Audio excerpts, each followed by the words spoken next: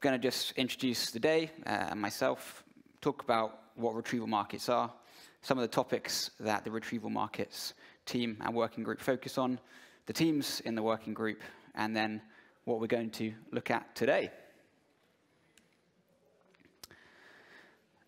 Before we dive into all of the amazing engineering and technical side of things, I think it's good just to start talking about why we're doing this in the first place. So a statistic to start us off.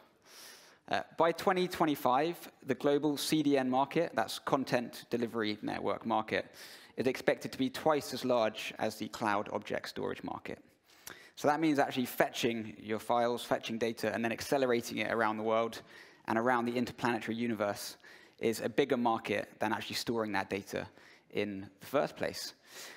So CDNs you might have heard of from the traditional Web 2 space is Akamai, Fastly, Cloudflare, CloudFront. But we're focusing here on decentralized CDNs. So in particular, the Filecoin retrieval market is the retrieval market that enables decentralized CDNs to emerge, which accelerate content address data. Oh, thanks. I guess this isn't quite as pithy as hashtag fetch the future, but structured this sentence in this way, I guess deliberately. With the crypto econ team, they often talk about the emergence of networks and creating the right incentives and the right environment in which networks and node operators can emerge to provide their services to the network.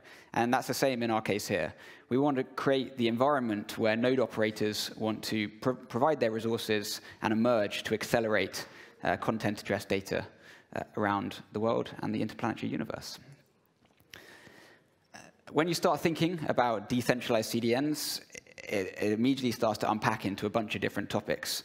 So the Retrieval Market Working Group spends their time looking into one or more of these topics and, yeah, trying to make progress on this R&D pipeline, this chasm that we've heard about over the last few days. I'm going to quickly rattle through each of these.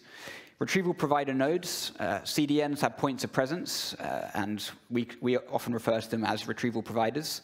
What should these nodes look like? How should we build them? How should we architect them? How should they talk to each other? The crypto economics, how do we cause a network to emerge? How do we cause people to join these networks and contribute their resources? What's the mechanisms which will drive this? And then once you've come up with those crypto economic mechanisms, what are the payment channels? What are the railings that you can use to actually give some of the tokens to each of these points of presence in the network in a performant and reliable way? Reputation systems. How do we understand the reputability of each of these retrieval providers? How much of an honest actor they are in these networks? Indexing. How do we actually find the data that we want to find and know where it is? How can we make sure we can get it to the clients or to these other retrieval provider nodes that are accelerating the content in a timely fashion? And this is about kind of content routing. It's also about, can we find ways to index the data semantically, if you like, kind of the Google search of the content address world. Data transport and transfer protocols. We've heard over the last few days about web transport, WebRTC, and the upgrades the libp2p team are making there, and also the Bedrock team making advances on BitSwap and GraphSync. And so for the Retrieval Market Working Group, it's about how do we take these advances and leverage them into creating better retrieval networks. Browser retrievals, how do we bring browsers closer to these networks? How do we use all the amazing structures of browsers to allow them to be better clients of these networks and even to be peers in these networks eventually, rather than just clients? And then network monitoring. In a decentralized context, it can often be a bit more difficult to understand how a network's operating. So what ways can we develop to actually figure out how these networks are operating without compromising the, anonymity of the retrieval providers? There's a bunch of different teams in the Retrieval Market Working Group. I'm not going to go through each one of these now because we're going to be hearing from a whole load of them today. But since the Retrieval Market Working Group started just over a year ago, there's been loads of teams contributing to each of those topics, or to many of those topics, and also using the technology of other teams in doing so as building blocks. And that brings us to what we have today. So we're going to start off with a keynote from Juan speaking about retrieval markets in 2023. We're then going to split into 2 tracks.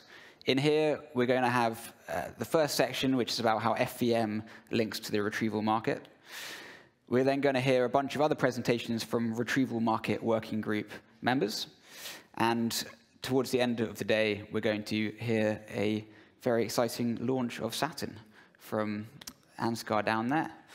In the other track, which will be, if you go out the main door and follow the corridor around, there's a room behind this room, and that's where there's going to be a retrieval incentives workshop, which is being run by Jacob, Marina, Will, and Hannah from the Bedrock team. There'll be an introduction and a few talks. There'll then be a workshop around retrieval incentives for retrievals from storage providers. And then there'll be some presentations back amongst that group. The room through there is a bit smaller than this one, so I think we just want to encourage people who are really going to actively participate in that workshop to go through, and others to kind of just stay and listen to the talks in here. And I hope everyone had the chance to grab a coffee and a croissant and have a chat before we started, but there will be breaks, food and drinks throughout the day. We've got a few different breaks, because otherwise it's a lot of talks in a row.